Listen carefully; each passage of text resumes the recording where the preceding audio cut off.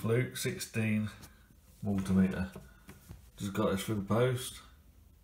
Been using it for a couple of hours. Really quite a nice multimeter. Really small, compact, built solid like Flukes. Even though they're older, they're still packed with stuff. Fast. Really solidly built, so yeah, I really like it. As you can see, it's doing volts AC. It also does AC DC. Flick it over, you got ohms. Try ohms reading. Should be 100 kilos, 100 kilo ohms. Yeah, well fast. Try it at 22. Really fast readings on this. Try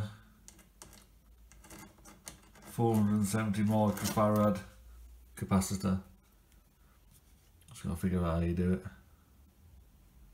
Yellow button, so should be reading now, but yeah, got it. It's pretty quick. Try it again.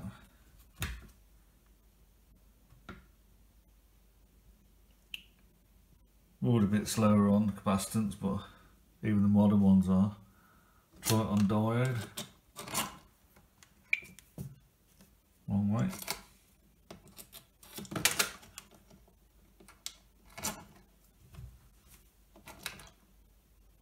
Oh, sorry.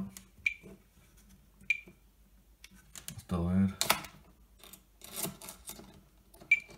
Really fast.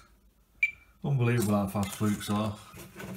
So there you go, it's got diode, capacitance, microamps, because I think this one's designed for heating engineers, so it's for testing like, I think pilot lights and things like that, but I'm not sure.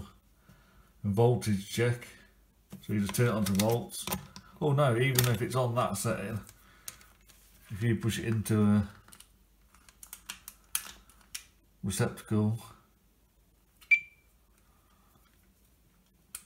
it will instantly detect voltage and tell you what it is. So really good. Easy to get inside, change the fuses, four screws. Although it ain't got a battery compartment obviously.